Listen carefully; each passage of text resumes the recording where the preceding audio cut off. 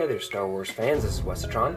Today we're going to be taking a look at another one of Hasbro's Star Wars The Black Series. This is number 03, the Sandtrooper. Now this has got the same type of window box that the Luke and X-Wing pilot uniform that we already reviewed comes in. And it's very simple design, black for most of it. The emblem of the character up here is sort of like a stamp effect. You can see all of his weapons and everything in here. I have already opened him, so he should have a rifle here, but it's kind of laying in the bottom of the tray just because it was hard to get back in the package. And on the back, we've got a shot of the Sandtroopers as they're, looks like, oh yeah, this is the scene where Luke is there with Obi-Wan, and Obi-Wan is telling them that they're not the droids they're looking for. You see C-3PO here in the background, and up here closer up, you can see their quote, "These aren't the droids we're looking for." So very cool, you know, very simple packaging, very direct, but I like that. So easy to put back in there if you're a display-only collector but still want to mess with your toys a little bit. So that's pretty much it about packaging. Let's get him out and see what he's like. Here we have the Sandtrooper out of packaging in a sort of crouching firing pose. And this guy really does look outstanding. He looks just wonderful. I think they did a great job translating him over to 6-inch scale. Now this figure out of the set is probably the best value for your money. Probably, I say, because Darth Maul actually comes with a lot of accessories too. But he actually comes with just a ton of stuff. So on his own, you've got the figure, of course. His huge backpack is removable and has a lot of great detail on it. You can see, if it'll focus, now you can see. They did a really great job of making everything just really nicely detailed. Lots of great color details. Most of it is cast in black, but it was, so it doesn't look weird. Nice leather details on the pouches there. Very cool. You see how it looks like cracked leather? Very neat. And the design of this backpack is very interesting because this is on a swivel and it's packaged sort of like this. And then once you put the peg on the figure's back, which goes on the left side, interestingly enough, instead of in the middle, I guess to fit in that cog, you just kind of pop this over his shoulder. So you sort of like hook it and then it just kind of clicks into place. Now the backpack is very heavy, so it may pop off with a little play, and you can see how it's kind of making him a little back heavy, but a little balancing with the ankles, and he's okay. But yeah, it comes with the backpack. We've got the super long rifle. I'm sorry, I don't remember their names. I'll have to look them up, but this is the one that I always kind of stick to the Sandtroopers, because it feels like the most iconic Sandtrooper weapon, just because it is enormous. But you can see there's some nice metal weathering there. They did a really cool job with that on the bipod and on the heat shield, I guess you would kind of consider that, on the barrel. Very cool. Nice details. We've got the bazooka light gun, which I'll also look up the name of because I don't think it's called the DC-15 bazooka light gun. But nice gold details on the strap. The strap is painted a separate kind of greenish-brown color, maybe olive drab. Brown on the stock and the handle, sort of like a Thompson. Very cool. Very nice gun. Now this one did come a little bit warped in package. It's the only weapon I've seen so far from the whole series that came warped. But that's because it's over his shoulder. I think maybe just because he's got too many weapons to fit in the tray comfortably. So it does kind of hang over his shoulder and might get a little warped in packaging. But you could probably fix that with some warm water. And then we've got the, there we go, the short little submachine rifle. Very cool. The magazine goes on the side like that. Just looks fantastic.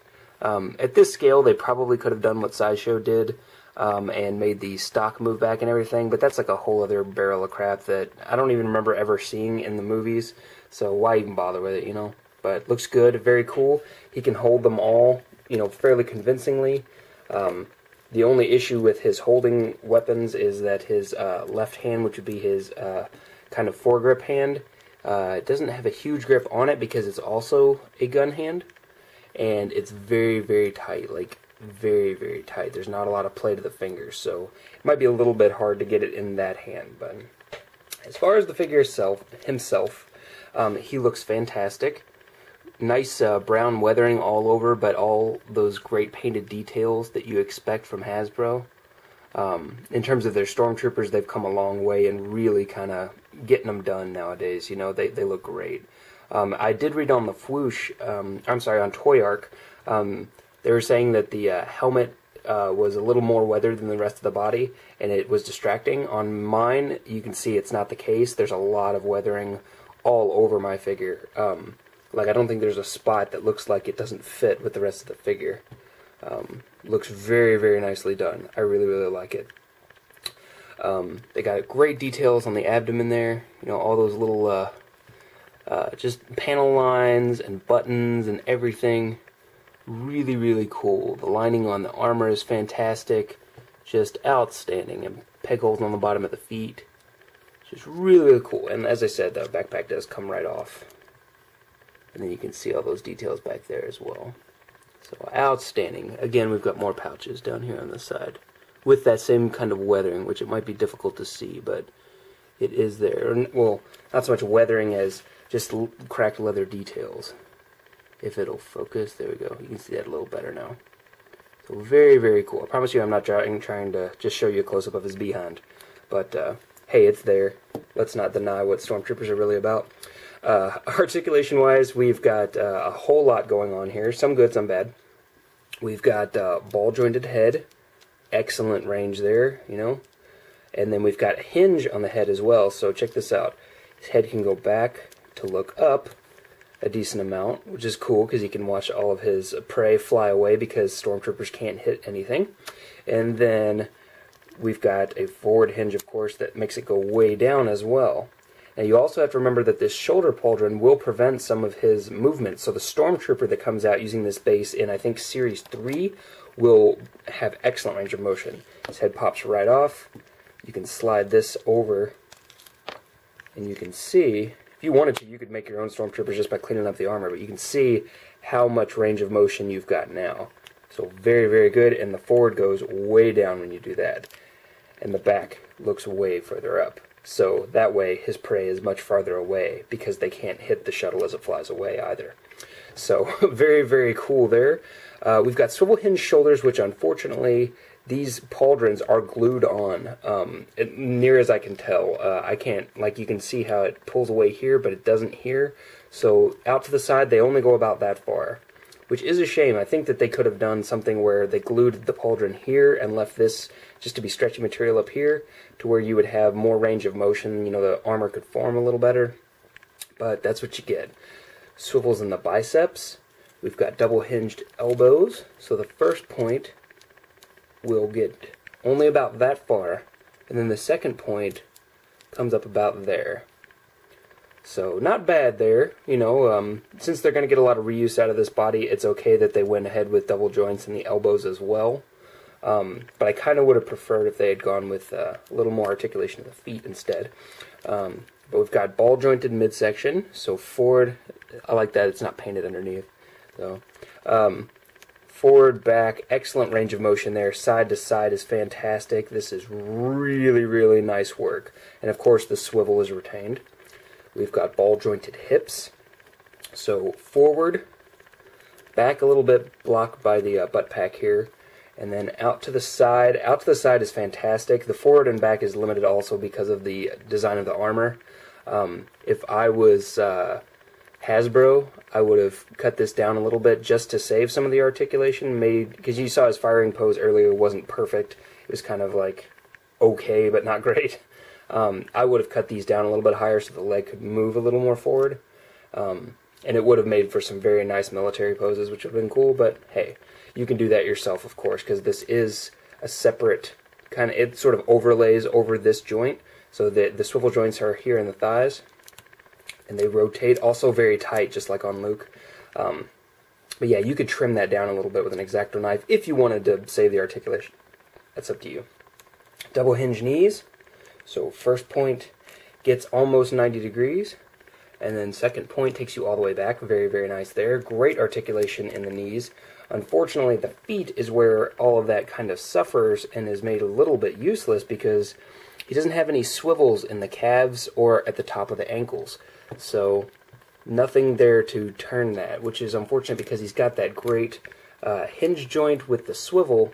And again, as I've said before, if you put his leg out to the side and it swivels and it doesn't lay flat, and you can't turn it to be flat, then it makes no sense. It doesn't have any real purpose. So you have to be sort of careful in how you pose him, because it's essentially having a figure with an ankle joint like this.